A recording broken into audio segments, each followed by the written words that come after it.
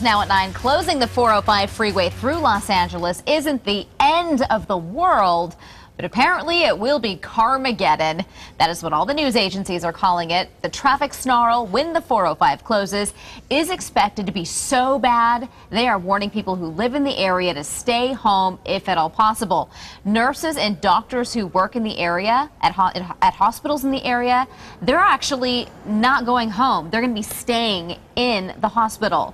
So in reality, they're treating this as a disaster scenario. Now at 9, we're not sure any freeway closure here in the Valley would cause a similar situation, but what shutdown do you think would cause us the most problems?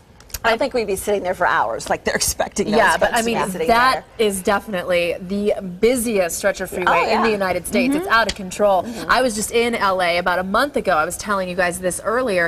A 30-mile stretch, which is from basically my house to my parents' house in East Mesa, which usually takes me like 30, 45 minutes. I did a 30-mile stretch on the 405. It took me 2.5 hours. Yeah. And people are used to that. I mean, they bring books. They have things in the car with them. Audio driver. For the sit, and interestingly, they even have celebrities making sure people know stay home. Not just celebrities. Don't get on the road. Kim Kardashian's been tweeting about it. That's true. Not just celebrities. Poncherello from Chips, remember? If Ponch tells you not to go on the freeway, Get on the freeway. You better recognize. Hello, it's Chips. No, I think if the 10 through downtown, we were talking about this earlier, if that shut down, then we'd have some problems. Yeah. All right, let's get on Facebook. All right, let's get right to Denise Magic. She says, close the 10, and we would have a problem. FYI, if there is an accident on the freeway and it is off to the side, traffic still slows down, and it is bumper to bumper for the looky-loos. Becky Broadfoot writes, though it will be an inconvenience, it will end up being worth the closure. That stretch of freeway has needed to have work done for years.